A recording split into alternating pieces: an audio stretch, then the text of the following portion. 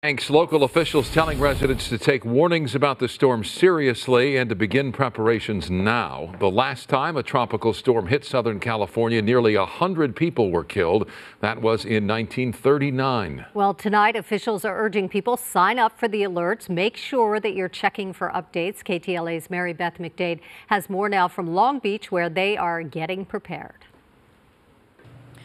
Hi, you guys. Yes, as you know, these low coastal areas often become in jeopardy when these powerful storms roll in. And so people around here are pulling out all the stops to prepare for widespread and excessive rains, wind, and surf. Coastal residents are heeding weathercasters' warnings and preparing for potentially the first tropical storm to hit Southern California in more than 80 years. We don't know what to expect. This hasn't happened since potentially 1939, and they don't know where it'll fall, so it's unnerving. Residents in Seal Beach, Long Beach, and in Newport Beach loaded sandbags into their vehicles. Many in these beach communities are familiar with what happens when intense storms roll through and want to protect their properties from any flooding waters. What my main concerns is that we might not be totally prepared because we haven't experienced this before. So that's what my concern is. I mean, we're doing the basics, but maybe there's other things that we don't know about.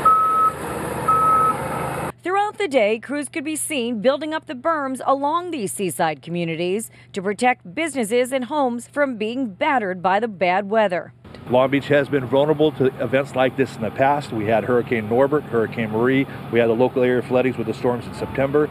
These berms have been successful in mitigating and managing the risks and the threat to the homes that are facing our coastline. Hurricane Hilary is moving towards Mexico as a Category 4, but is expected to weaken as it moves into Southern California. It still may bring quite a powerful punch in the shape of drenching downpours, intense winds, and dangerous surf.